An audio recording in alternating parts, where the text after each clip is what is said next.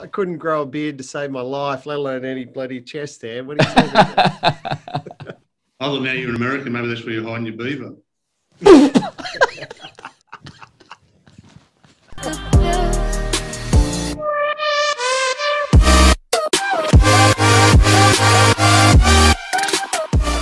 I'm Pete Techman Coman, and welcome to another super exciting episode of the Tech Effect. And why is this episode more exciting than the last episode? Well, I will let my good friend, my co-host, Mr. Mark the Bearded Tech, tell us why. G'day, Pete. G'day, Mark. How are you, mate? How's life in NYC? NYC, it's coming to life. It's spring. Spring has sprung. We are enjoying warmer weather. I have just signed up. I'm playing softball in Central Park on the weekends, and life is great. You do have a pretty good life, don't you? Hey, I follow you on Facebook on the weekends, and life ain't all that bad over there. Just got to make the most of it, right? Yeah. Why not? It's like that ain't living Barry sort of BCF. You should do the BCF ads in BCF in New York. They wouldn't understand it over here if they played a BCF commercial. They have no idea what's going on. This is living Barry. Good to exactly. go. Hey Pete, we have got an exciting show, and I'm very, very proud to introduce a fellow we have both known for quite a long time. He's a industry legend, been around for, I don't know, since Noah had the Ark. He doesn't show it though. He still looks 40-something. Ageless. Yeah. Aging gracefully. Mr. The man himself, Michael Broadbent, Managing Director of Midwich Australia and APAC, if I'm right. Michael, how are you, mate? Well, after that, what can I say? Legend. Probably not much. Ageless. So I have been around for 30 years in this industry, believe it or not. You wouldn't know. It's been a crazy ride. Yeah, you must have started when you were about 10 then, by the sound of it. We sort of worked out that. I was actually 11 at the time. Yeah. 11 something. You may pushing 60 these days. Pushing 60. I mean, I'm so honoured that we have Michael on the show. I even got dressed up a little bit today, right? I have got the collared shirt on rather than the Techman T-shirt. So, yeah, because it's a very important episode. I noticed you've even got some hair coming out your chest, on your chest there, Pete. It's going. That's why I do my button up to here, right? It's like, I couldn't grow a beard to save my life, let alone any bloody chest hair. What are you talking about? Other than now you're in America, maybe that's where you're hiding your beaver.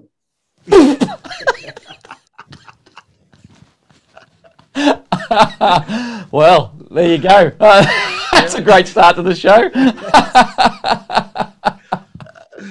Oh dear. All right. Well, look, Michael, we've got you on because we want to just have a chat about a lot of things. We'll probably go to all places that we don't even know or haven't discussed. But anyway, we'll go. We want to talk about like the state of the industry. How Midwich has sort of repositioned or how they've sort of dealt with, I suppose, COVID in the last 12 months. Live events, distribution agreements. Like, you guys have had so much going on in the last 12 months, yeah? Yeah, I don't think the effect of COVID has actually slowed us down. It certainly has affected our business like everybody else. It's affected our staff, but it hasn't affected our desire to still grow and to strengthen our core AV distribution business. For those that aren't aware, Midwich is actually a UK-based business. That's what I was going to ask you. I mean, like, what's for those that don't know about Midwich, like, where did Midwich originate from? How did Midwich, sort of land in Australia, and what other parts of the world does Midwich serve? Okay, so Midwich originally started in '89 in the UK as a distributor for laptops and printers. Oh, right. Okay. Yeah.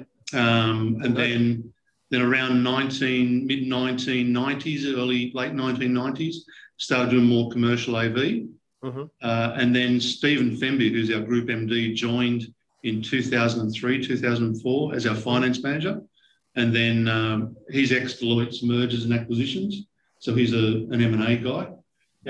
Took over as a major shareholder and MD and started acquiring businesses in the commercial AV business.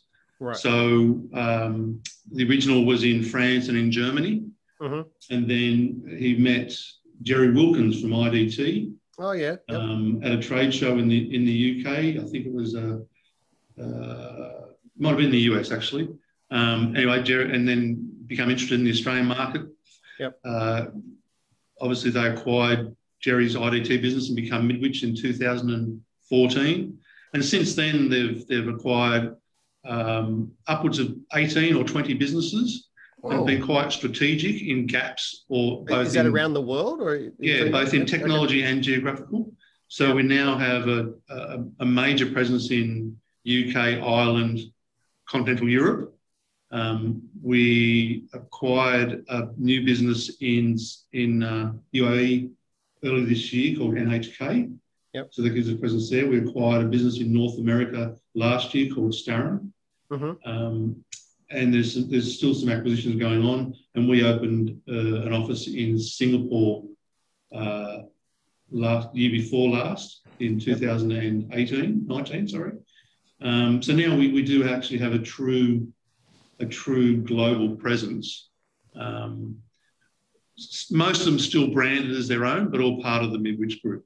Gotcha. And so Midwich is a distributor of like some major brands. So what are some of the brands you guys distribute? And does that change around the world? Like, do you have different agreements, say in the UK with certain brands versus Australia and Singapore versus the US, or do you do like a global agreement? So yes and yes. Okay. is the answer. We are focused on the commercial AV market. And we think we're a leading, because we're focused and that's our core, we think we do it better in terms of branding, in terms of value-added services. All the businesses we acquire are typically geographical expansion that are in either commercial video, commercial audio, rental, LED, staging, but all still part of that core AV business. Gotcha.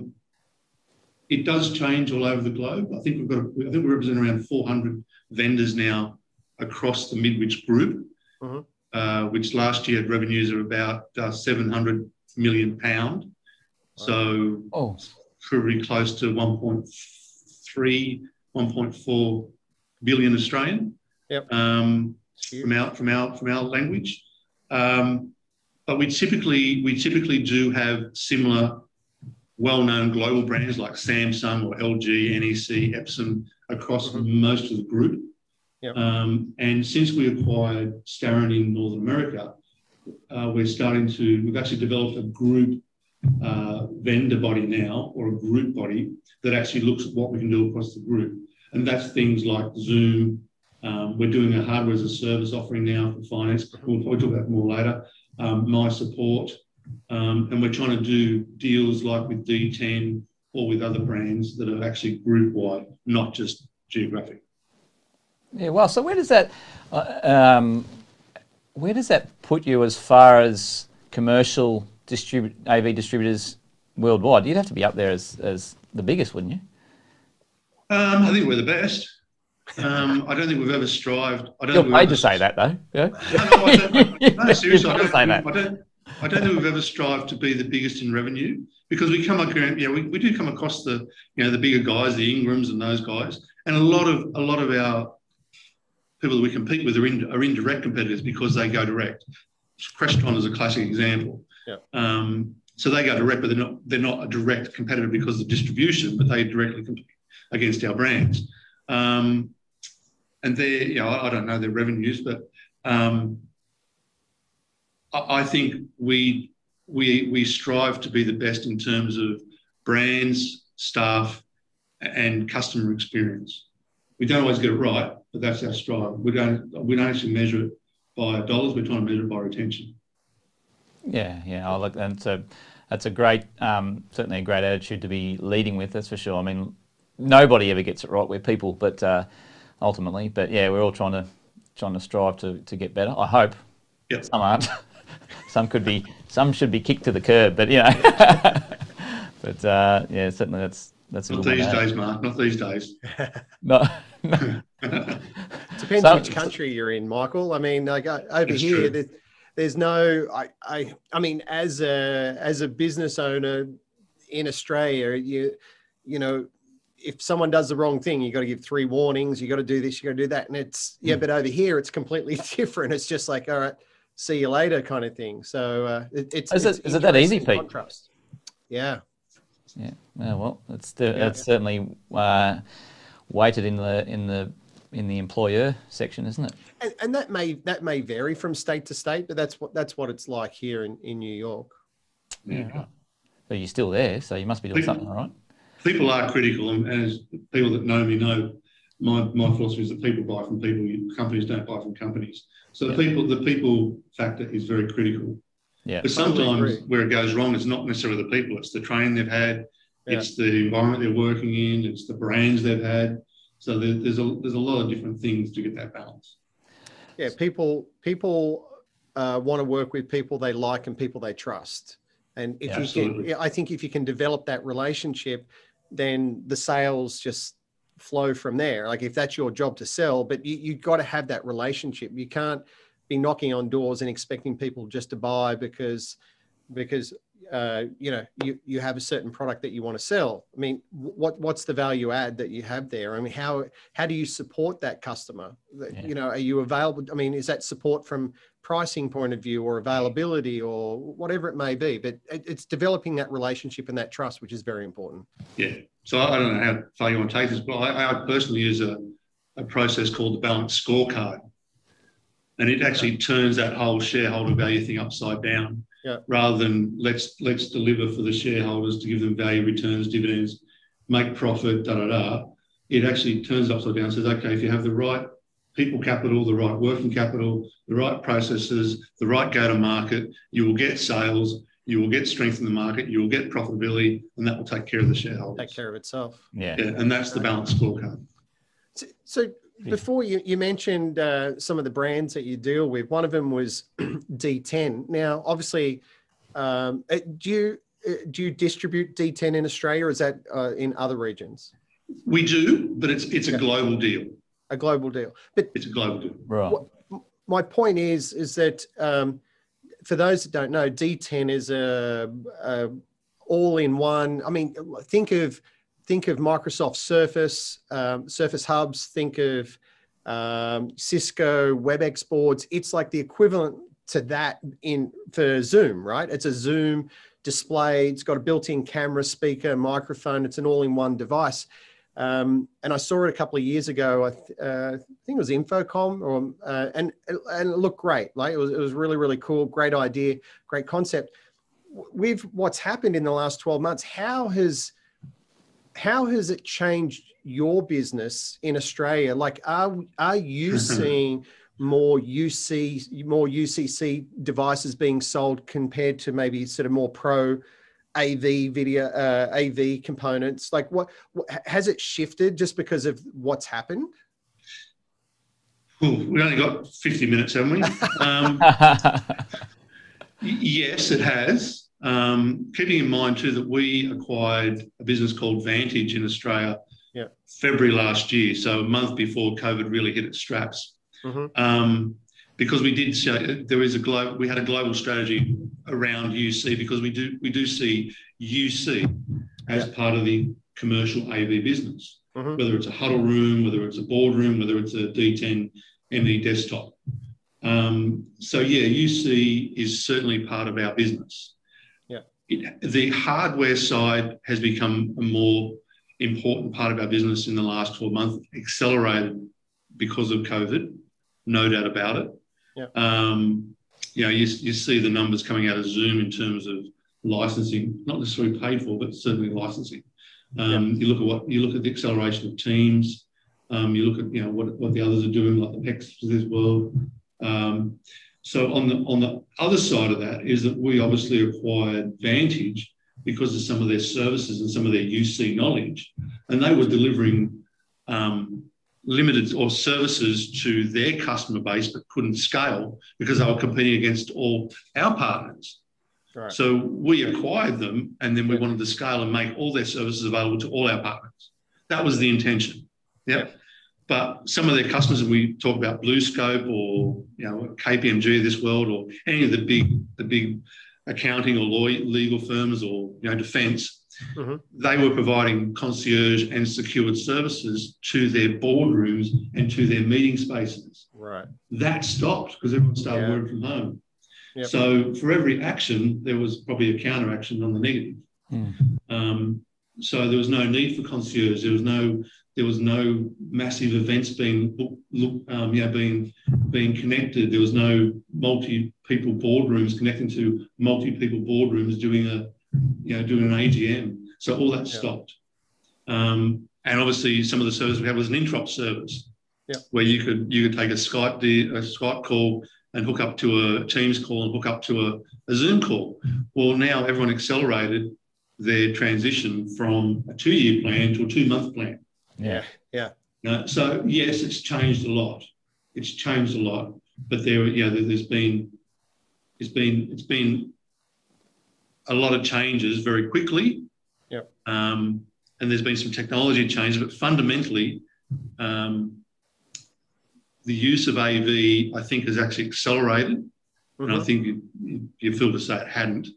But it has accelerated, not necessarily for the benefit of us, because we sell commercial. So all that work from home stuff, it was bought from your Harvey Normans or from JD Hi-Fi's or whatever. Yeah, your Logitech sort of stuff. Amazon. And they're using Zoom home licensing and all that sort of, all that sort of equipment. What it has done for us is it's certainly made us rethink things like our ability to provide a room solution, which we're very proud of. Everything in this room is us, but contactless. So how do I grab my device that I'm happy with and I know is COVID safe and walk into a room and get the room going? I don't want to touch the wall panel anymore. I don't want to touch the light switch. So that's been certainly something we've seen. Well, that's one of Pete's babies. Touchless. Yeah, I was going to say. One thing that I talk about a lot when I'm sort of doing presentations and talking to clients is creating touchless environments and touchless environments. So, so when I say touchless, maybe a one-touch meeting join, for example. So we're trying to reduce the number of touches, or like you mentioned, Michael, is how do I control the space from my personal device that I feel comfortable touching all the time? But I mean, one thing that I think that we'll start to see rolled out as a result of what's happened in the last 12 months, and for the reasons that you just pointed out, is voice control. Are you seeing anything, or is Midwich doing anything, or do you have any products that support that, or are you talking to manufacturers about voice control within a space? You got any thoughts on that? Certainly, it was a discussion, and it got a little bit trendy for a while. Yeah. We're not seeing a lot of it in the corporate or the education environment. Yeah. I think students use a lot of it. Yeah. But in terms of what we're delivering or what some of our partners are delivering, I think it's there and it's been developed. But I don't we talked. We're probably going to talk a little bit about AV over IP, similar to that. Because I think a lot of stuff in the last 12 months has been put on hold for various reasons, whether it's contactless, whether it's a hybrid, whether it's a work from home, whatever it might be. But we're not seeing a massive uptake in what we thought was going to happen in terms of AV over IP, in terms of voice control. There's been sort of a bit of a halt. There's been a lot of work in digital signage because retail went nuts. There's a lot of talk around autonomy with cars, autonomous cars, because people are buying cars. People aren't travelling, so they're spending money on property, and we've seen that with property booms. And guys doing home automation are still doing quite well. Guys that are doing home theatre are doing quite well. But are they using voice activation to do that? I think they are maybe through a Google Assistant or through some sort of client, but we're not seeing it. Okay. If we double back to your Vantage acquisition for a second. So you said that all that sort of corporate support had really dropped off, but you've actually developed that on and reacted to that as well, haven't you? Yeah, so we took the lead from our UK counterparts who developed a thing called My Support, which is obviously Midwich support, and as a value add. So the original one was an extended warranty. So when you buy a Bright Sign, you get 12 months warranty, but it's going to be in place for 5 years. Normally the customer says, I want to just plug and play and forget about it. So they buy an additional 4 years. Same with the Dexterity, same with the Samsung, whatever. So then we took that with the acquisition of our European, with the acquisitions here, with Vantage, with the help desk, and with our Starin acquisition, we've actually now developed a Midwich or My Support help desk, which is true follow the sun, because we have people in America that take over the ticketing system, then to us who take over the ticketing system, but then we hand over at night time from here to the UK. So we actually have a full 24-hour follow the sun help desk. And that now we've actually taken further to that, where we're now developing a proactive monitoring product, which is vendor agnostic, and which any of our partners can buy and sell per IP address or per IP device. And there's a fair few conversations and proof of concepts going around, because people are now more remote. So they actually now remote management is even more critical. Yeah, I agree with that. I think that's certainly come up on our radar a lot more as an integrator. We're doing, okay, how do we do this remotely? Because we don't know if, we just don't know if we're going to be able to get across the border. And if we do, well, we don't know if we're going to be able to get back, like the reactions that quick. So what does that My Support mean for us as integrators? Like, we can resell that as a program? Yeah, we don't sell direct. Everything we do is through the channel. So it's in a price book. So it's on. But you're selling effectively. You're selling an SLA. Yes, we are. We're backing you up as an SLA, correct? With a margin built in for the integrators. So we've done the investment. We've spent the hundreds of thousands of dollars to get it all going and the development and all the licensing. And then you can, I think it's 39 cents or whatever it is per device. You can buy it for 30. Don't quote me on that, but that sort of thing. And then we take the SLA, and the key part is we've called it My Support, which is MI Support, which doesn't tie to Midwich. Yeah. It can be anybody's My Support. So effectively, you've white labelled it to some degree that we can. That's exactly what we want people to do. Yeah, but, we're happy to. We'll answer everything My Support and do it My Support, but you can white label it, you can rebrand it, you can do whatever you like with it. You mentioned that you charge per device. Is that how it works? The pricing structure? Don't quote me, Pete, but I think that's how it is. Yes. Okay, but just out of curiosity, I mean, and is it a set price per device, or does it alter? Does it vary depending on the type of device? Like, because I'm thinking that some devices are a lot more complex than others, and might need more support for some. So we're only doing proactive monitoring. We're not actually doing the break fix. That's still up to the integrator to do that. Okay. All right. So we're giving them an option to be proactive. Yes. And to get monthly reports or alerts and alarms when something is not right. Gotcha. So we don't do Crestron, we don't do AMX, we don't do Extron, but we can monitor an Extron, an AMX, or a Crestron device on behalf of the integrator. Something goes wrong, we trigger and tell them, and try and do level 1 triage. And then if they need to, then they do level 2, level 3 break fix. We can manage some of that, but we don't. That's not what the proactive monitoring device or service is about. Yeah. Yeah. So it gives us the opportunity as an integrator to potentially bring it to light with the client before the client even knows about it. Yeah, and also the reporting back to the client monthly, which a lot of clients like to see, particularly universities and corporates of room use. Who's booking the room and not using it, what technology is being used, what technology is effective. So all that sort of stuff is also part of the reporting. So does that require any hardware, any additional hardware to do the monitoring, or do you require all those devices to be on a network so you can see that remotely? How does that kind of that's topology totally work? dependent on the site and on what's going on. Yeah. Typically, if the SI or the end user doesn't want us on the network, we'll have a little standalone server which we talk to, and the net talks to their devices. Gotcha. Yeah, whether that's a NUC, whether it's a service, whatever that might be. Yeah. But that's really dependent on the IT requirements or the IT security and the protocols of the site. Gotcha. Yeah, that's and that's the battle, I guess, isn't it? That's certainly in a corporate environment, and education for us, it's probably not. Most of them, you just go, I need a path out, and they'll just go, yep, we'll just give you a tunnel and off you go, sort of thing. So, but maybe in the corporate, it's a bit more secured. Yeah, it is, and obviously part of our help desk and part of our services is that the old Vantage, because they were doing work for government defence, is IRAP certified. So we do actually have that full security certification as well, which is another value-added service that the typical SI or the typical reseller can't do or doesn't have.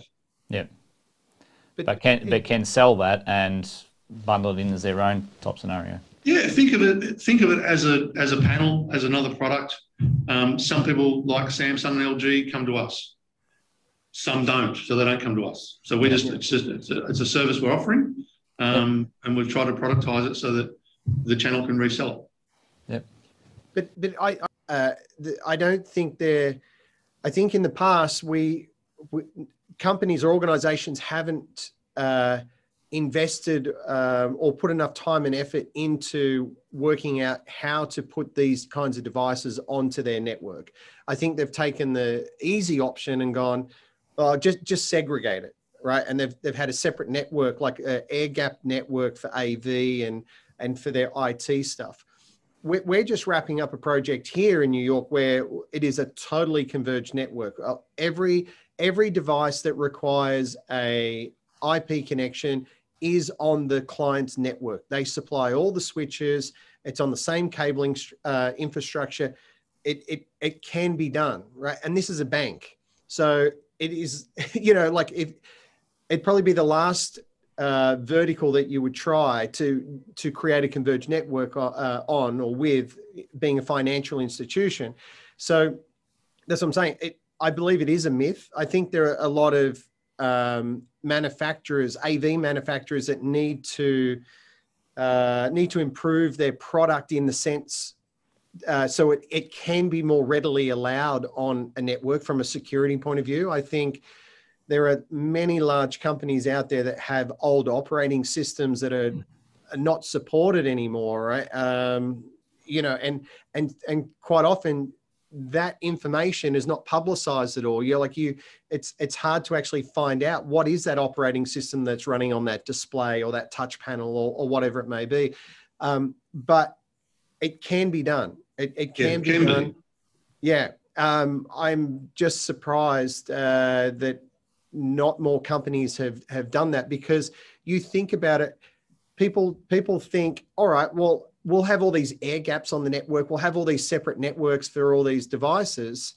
But that actually, in my opinion, is riskier, because they still need some form of internet connection. So they still somehow connect to the client's network at some point. And those networks are typically less secure. If you put everything on the client's network, that is totally secure. Everything's monitored. They can see what's going on with every device. And sometimes there are rogue devices, and we find out pretty quickly about that and, get them off the network. But yeah, it's just interesting. As I said, hopefully, like with this project that we're doing, it's we can prove to others that it is actually possible. And I think that does happen here as well. Yeah. Not so sure about other parts of Southeast Asia, because there's not, some of the standards and protocols are different to here. Yeah.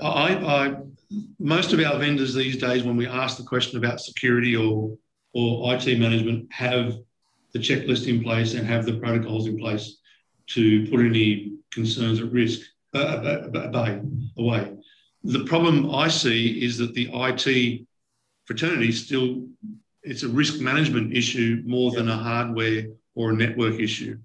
Their challenge is to be conservative in their risk management. And we see, we see and hear all the time about the GDPR in the UK, the rights protection. And if you get caught, or if you cause a break, or if you're part of the problem where there's a hack, the fines personally and from a company point of view are massive. So I think half the issue, or some of the issue, is also risk management and risk mitigation, as opposed to the hardware can't do it.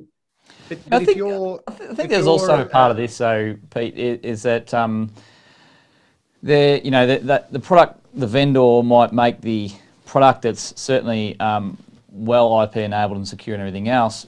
There's a skills shortage come in the AV world as well of the ability to communicate properly to the IT departments, to put them at ease, say it is, how to say it is safe, and potentially there's also a documentation shortage from the vendor as well. I mean, they might have all the great support, but if they're not documenting the IT part of that in their manuals, or there's an IT white paper or something like that, it falls down there as well. Sure, but that's I see that as being our role as consultants, where we are the ones that are finding that information out up front. And so what products are better? I mean, we've found out on this project, some products we've put on the network and they've just done some really, really weird, funky things that just don't fly in IT world, right? But you soon find those things out. So, but what happens is that I agree that there is, I think, a skill shortage in the AV industry as far as IT knowledge goes. But the thing is that the kind of knowledge that they may require, they're never really exposed to it, because those secrets are with the client. How that network is structured is with the client, that the network architecture. But once again, that's where we get involved and we help design that network infrastructure and architecture, and select the products that are going to work best for that client's needs. But you're right. I mean, we have to do a lot of digging. I mean, I contacted, Extron the other week about an operating system that they have on their touch panels. And I got to, know a couple of people there. And he said, that's the first time anyone's ever asked me that.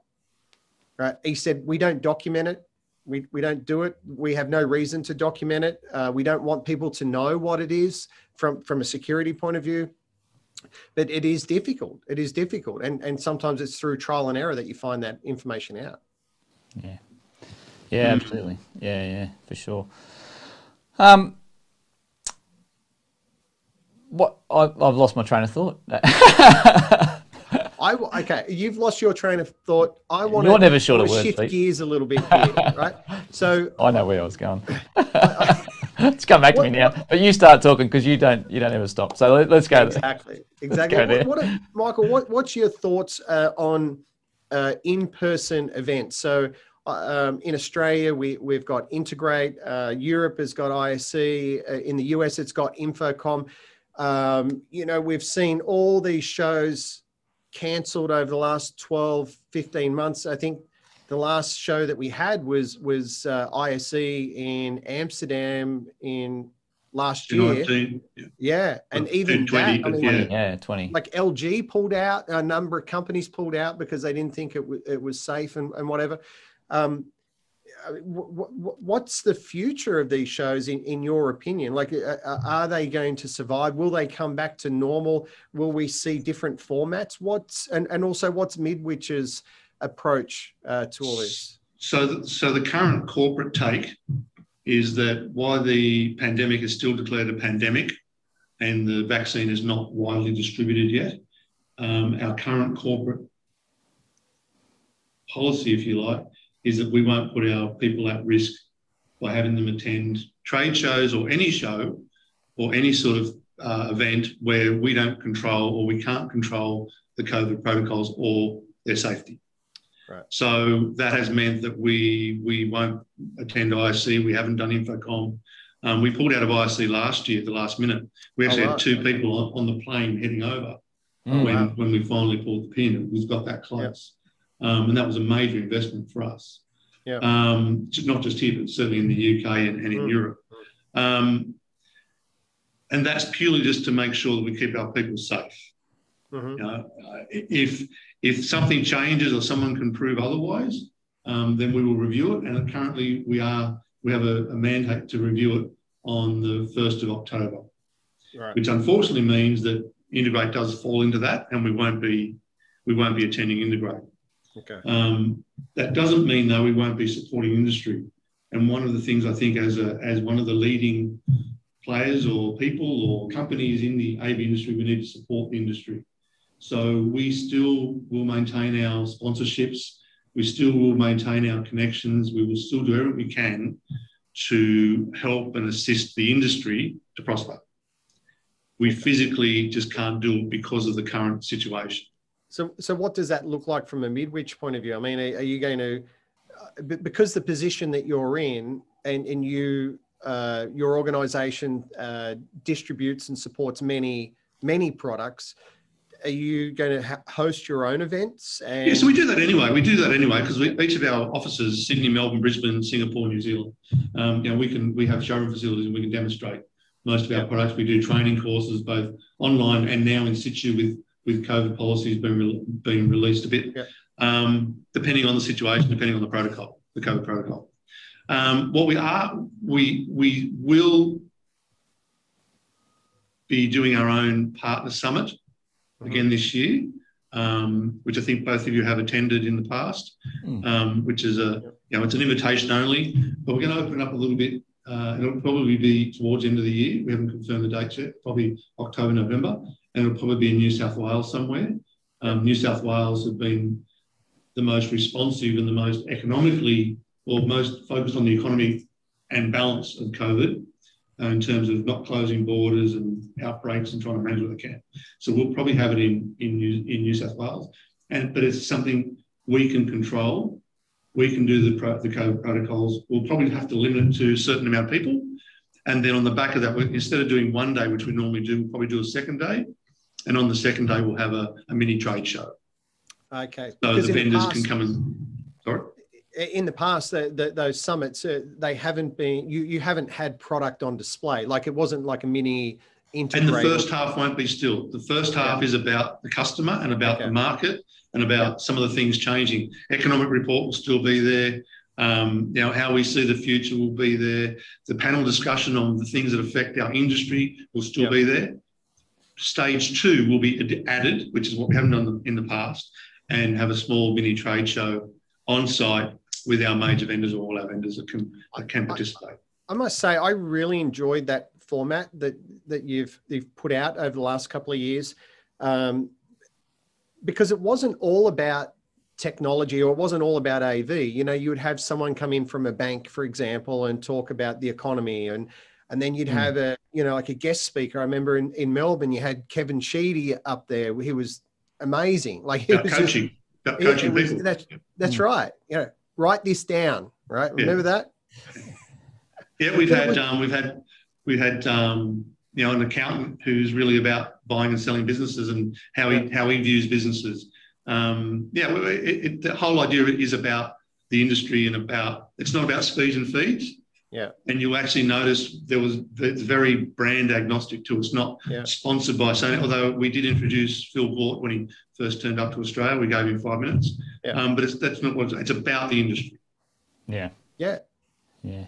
Yeah. Speaking of the industry, one of the forums was certainly about it ended up being very focused on the skills shortage into the AV industry.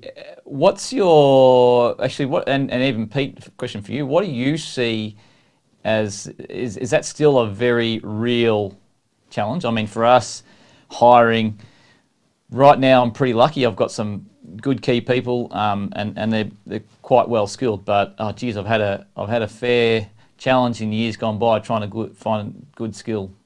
So yes, it is. It is a challenge.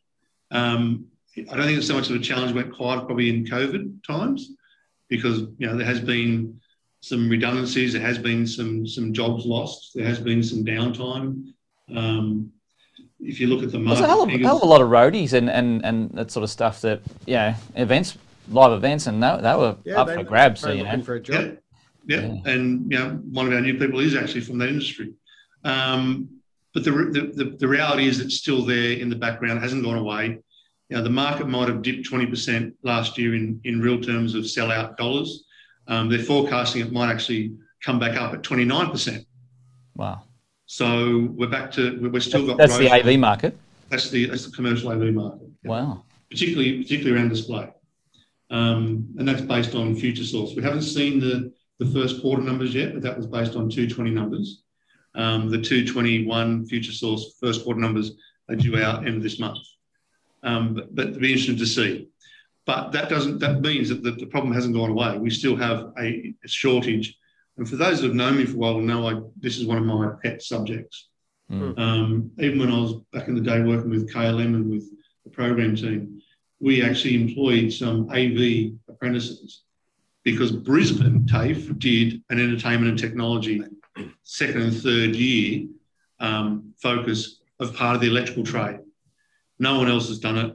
And AVIXA certainly, they do their CTS and they do bits and pieces. But, they're on the right track with Benny Caswell doing the tech team out of schools, that early entry, ground root stuff. We need to do more of it. We need to, as a group, we still need to lobby and get that going. Well, we're certainly going to see if we're going to go to 29%, all we're going to see is the issue amplified, really, aren't we? Yep. And I know Mark and I have spoken about this before, and I agree that with what Benny was doing and bringing those young people through was great, but it needs to be broader than just that. It needs to be broader than just sort of like theatre lighting and audio and stuff. Like it needs to be also the hands-on stuff, like rather than just the operation side of things. As I said, not saying that that's not important, but how can we broaden that? And I was going to say, the biggest problem is there is no real pathway for these young people coming through. You mentioned, Michael, that Brisbane TAFE had some form of pathway or some form of training for apprentices, but it's such a great industry. It's such a great opportunity for young people to get in there, learn some skills, and earn decent money because there is a shortage of these people. So, prove your worth and your pay goes up. But it's like somebody's got to do something, really. I mean, like it's like to really have formal training that can get people into our industry. Well, we actually out of that forum we actually come up with I think it was about 30 roles across 7 or 8 of the large integrators said, yeah, we'll take 4, we'll take 10, we'll take 6 as an outcome. But we couldn't get the TAFE colleges or because they were to actually run the course. They wanted 100 students over 3 states. So there is that desire there. I think there is certainly the appetite. There certainly is. I think the industry will do it, but it just probably needs someone. I think we're all hoping AVIXA would do that, if we could say that. But I don't think they are the right body. They're obviously a large global association. It's probably up to us here or a body here to actually drive that. But the other part is, do we actually have the trainers that could train it, that could teach it? I think we could. Yeah. I think we could. I think it's really just the buy-in from the industry to actually invest in it. Like you probably kind of take the TTS stuff and the AVIXA stuff, and then run it through TAFE. It'd be a whole lot better than the one that I actually seen the curriculum that Brisbane had, and it's quite good. So it's the electrical concepts in year 1, and then year 2 and 3 is just on amplifiers and speakers and audio and display and resolution and it's all about entertainment technology, as they put it. Yeah. But it was all fun. And young Brad, who was with us back then, who's now actually the head of leading technology with them, he actually come through the whole system and was doing practical 4 days a week on the tools. Perfect. Yeah, for sure. Yeah, that's right. Well, and even a cert 4 course or a uni course, you know, where people can study the academia side of it, or the theory side. Yeah. And instead of coming out as an engineer, they can come out as a technician. Yeah. You know? yeah. So yes, there is a shortage, and it will get worse. Yeah, that's for sure. It's not. Yeah, we've got to do something basically now, haven't we, to stand up and be counted. Exactly. So what, Michael, I mean, have you got any new products that you can talk about that you're bringing on board, or some new technology that maybe some of the manufacturers that you deal with are bringing out that excites you moving forward? Yeah, so probably there's always something going on. There's always new brands going on. There's always changes. Yeah. There's some interesting changes in remote back to the office transition that I'm keen to watch how that unfolds over the next 6 to 9 to 12 months. So I think we'll see some things we weren't expecting in terms of people's behaviour and how they adopt, particularly the hybrid, where where at the moment there's the 3 of us and we're all equal, we're all equally cropped, right? But when I come back to the office, I'm going to have 7 people in the office around a table, and I'm going to still be at home. What's going to happen? So I'll be interested to see how that happens, but we don't have technology to answer that yet. But we are, we're thinking about open offices more, because the 1.5, instead of having 100 people on a floor plate, you might have 50. So you won't have that noise pollution. You won't, people wear headsets. So how do we inject pink noise, or how do we create that noise pollution to still create privacy or still create isolation in conversation? So that's interesting. And the other thing we're seeing is, even though AV over IP, and we talked about networks before, hasn't really taken off, and there's still a lot of HD-based T around, things like NDI and the development of technology like NDI are quite interesting. I want to go back to that point you made about transitioning back to the office. I recently did a presentation and copped a bit of stick about a concept that I came up with, because what I was saying was that I believe that when people go back to the office, we are so used to, like we are now, it's sitting or standing in front of our computers, we're framed. Our heads are framed. And so there's more people, everyone's framed. We're not in the same room like we used to be, and the camera was viewing the whole room. So when we come back to the office, will there be an expectation, or has our behavior changed in such a way where we're not going to use a meeting space to jump on a call? We're just going to sit at our desk and take the call. So I'm really interested in, from a sort of a learnt behavior point of view, how does the workplace now change? Are we going to have less meeting spaces as a result? But where I got a little bit ridiculed was I came up with this idea or concept of, okay, like exactly what you just said before, right? We can control the digital audio. We can wear headphones. We can have a microphone. What we can't control is the analog audio, our voices within an open plan workspace.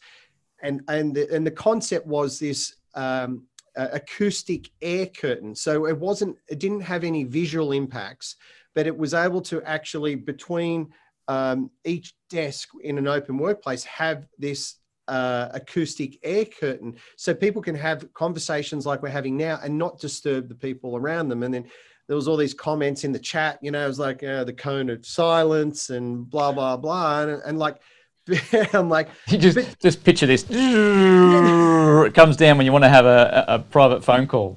Oh, chief. But surely, surely, like there is technology or someone out there that can create something like this to allow us work in this new way. Yeah, it'll be interesting I think that needs to be looked at, because it's going to happen. I think it's going to happen. Look, Pete, I think there'll be an expectation for you to start wearing pants. That'll be a good start. But also, I think there'll also be, there's a lot more, like there's a company just uptown here, and they're really focused. They're an acoustics company, right? So Yeah, they're focused around phone booths effectively and things like that. I think they'll certainly come to light. I mean, they're already coming to light into co-working spaces.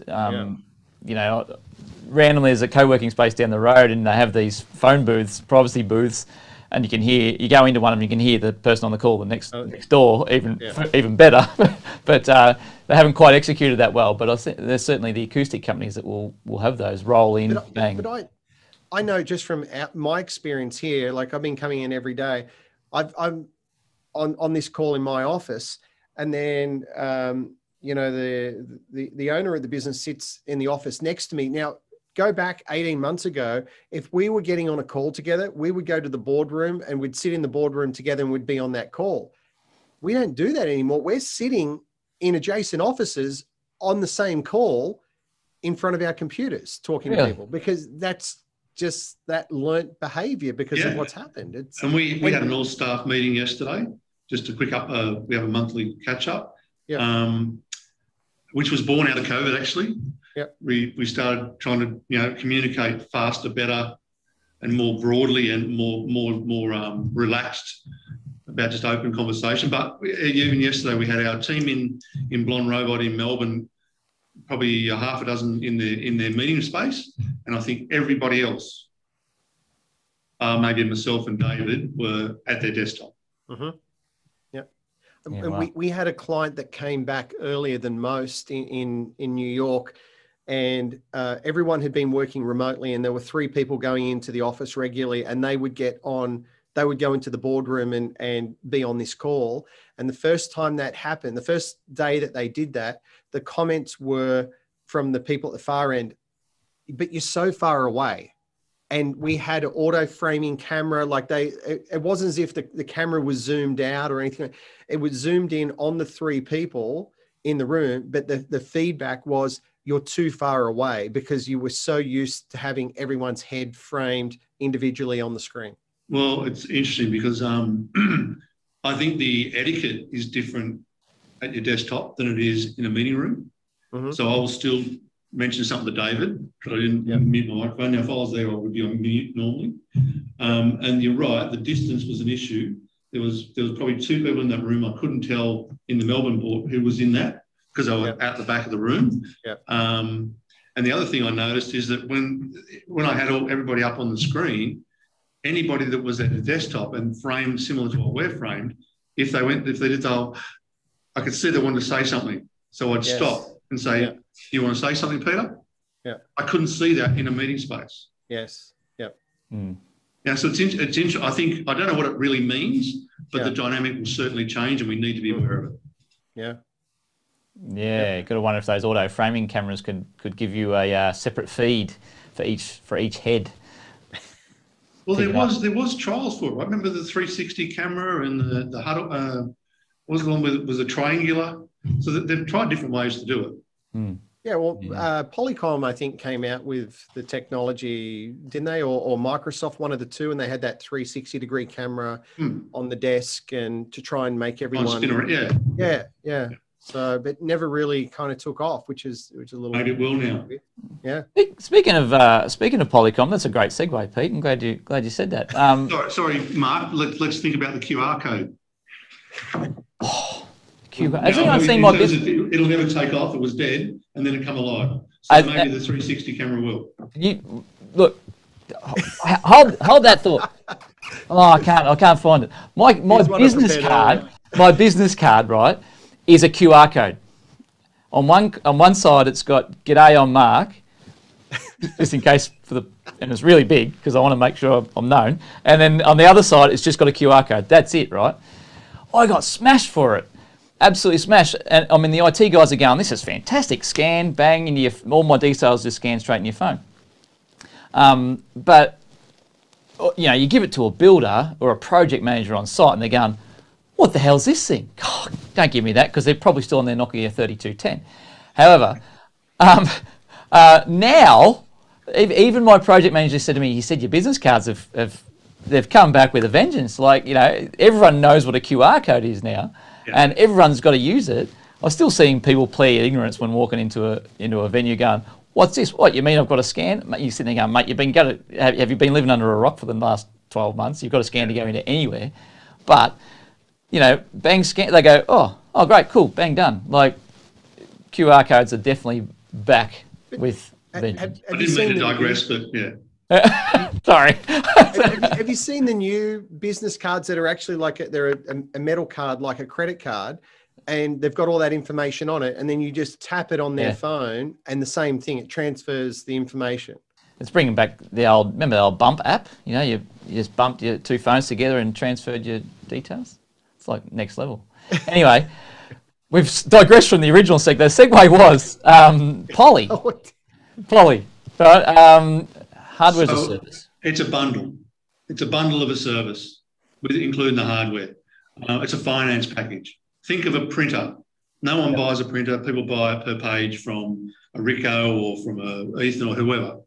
So we're trying to package bundles into hardware as a service, and we want to then, because it's going to be a 3 or 5 year term of finance, we're trying to also package in the extended warranty and the help desk or whatever else you might need in that 5 years. The reason we're doing it is because we believe after COVID, we've got a massive debt to pay back. The economy won't be as strong as everyone thinks.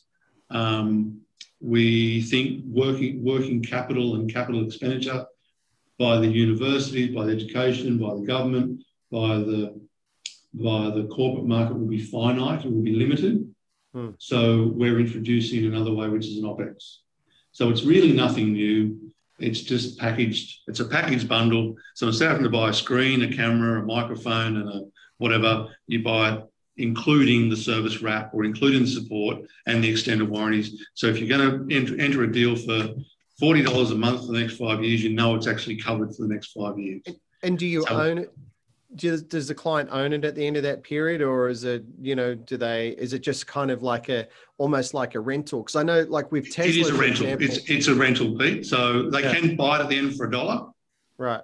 But no, the asset is owned by the finance company or by the integrator or by us, depending who does the deal and how the deal's done. Yeah, and that's how Tesla does their financing. I mean, you could get a loan for the whole amount, or they have this lease option, but you don't own it at the end of that lease. So I think it's a 36-month lease, and you're basically just renting the vehicle over that period. Yeah. Again, it's just a productization, if you like. Yeah. Yeah. We've put a bundle together. You can buy that bundle if you want outright. Yeah. But if you also if you don't have the CapEx, you can then have the option to take it over a 3 or 5 year rental term. And look, we're at the end of JobKeeper now, and it'll be interesting to see how the next 3 months, next 90 days sort of really play out, isn't it? Yep. Yeah, so, yep. Yeah, I mean, that, Pete, I don't know if you're aware, that finished on March 30th. Okay. First. No more handouts. Yeah. No more handouts. So yeah, anyone who's has got to stand on their own 2 feet, which will be interesting to see, because look, I heard someone recently selling. It was actually a builder. It wasn't in the AV industry, but we learn a lot from every other industries. But they were selling a job with free labour, right? They weren't charging labour on these jobs, so of course they got so much work. Yeah. Because they were 30% cheaper than everybody else. They got heaps and heaps of work, and now I'm sitting there going, well, now you got to pay people, and they were just using JobKeeper as the way to pay the staff. Yeah.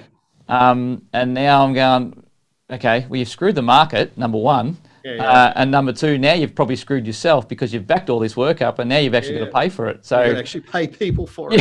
Yeah. So it'll certainly be interesting to see, and we'll see some even in the AV industry. Hopefully we don't. Like, I don't ever wish going broke and all that and get that sort of stress on anybody. I just don't think it's great for. Well, there's certainly a few that won't come back. Yeah, it's sad to see, but. Yeah, well, even by their own decision, I know a couple that have bought a hotel and just doing a motor in. A couple have taken on lawn mowing franchises, far less stressful, and just out. Yeah. Or some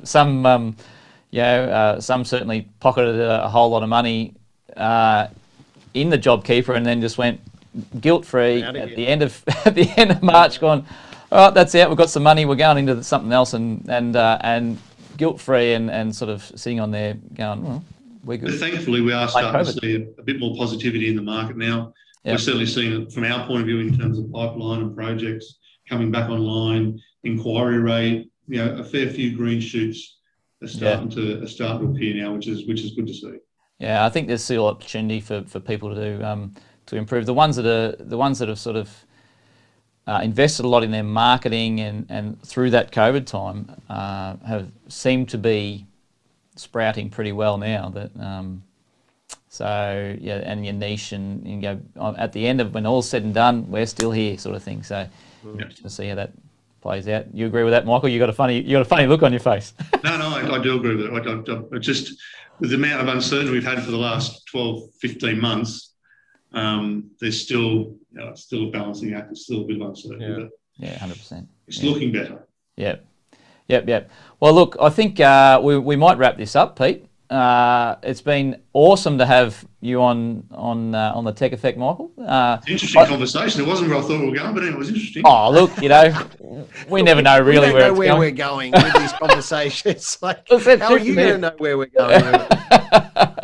Look, I stand. I think Michael would agree with me. It's been great to have you on because you're not living in MD world right up there with the fairies. You're always you can always get hold of you and have a chat with you.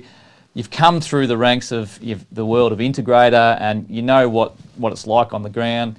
So you've got a very humble approach to certainly how our industry operates. So certainly thank you. But also he's very much and I'm not a term that they don't know over here is pissing in your pocket, but piss away, Pete. Piss away. No, but I've always admired your out of the box thinking. I mean, we've had many conversations about different aspects of the industry and opportunities and things like that.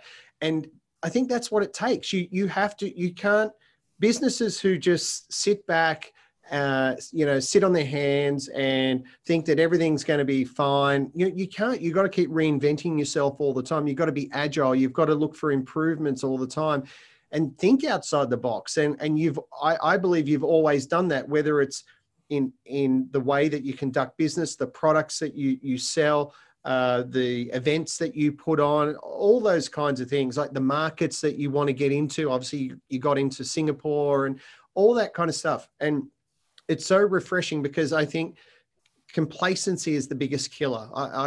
I've been in the industry for a while and I've seen companies get complacent and they just go downhill. You can't get complacent. You've got to always be reinventing yourself. If you're not improving, you must be going backwards. You're going backwards. It's always been a bit of the philosophy. Yeah. Always going forward or you're going backwards. One of the two. And we all want to. We all need to find what gets us out of bed every morning. Yep. And it's not profit. It's not salary. That's the short-term thing. It's really about what you can do for the industry and what you get back out of the industry, the self-fulfillment, which I've really enjoyed this industry for 30 years. So yeah, nice one. I appreciate the comments. Thank you, gents. Yeah, nice one. All right, look, thanks again, Michael. And we're going to say goodbye on the Tech Effect. You can see us on YouTube, LinkedIn for the Kiwis. Where else can you see us? On Facebook and we're in your face everywhere. But you can also hear us if you want to. Podcasts. If you can't watch us or you can't stand to watch us, which is understandable, you can listen to us. You could be driving, you could be jogging, you could be on the train. Yeah, wherever. We're going to infiltrate your life whether you like it or not. So jump on, give us a like, give us a shout out, and we look forward to seeing you all guys very soon. Thanks again, Pete. No worries. Thanks, Mark, and big thank you once again to Michael. For sure. See you guys. Thanks, take care. See ya. Bye.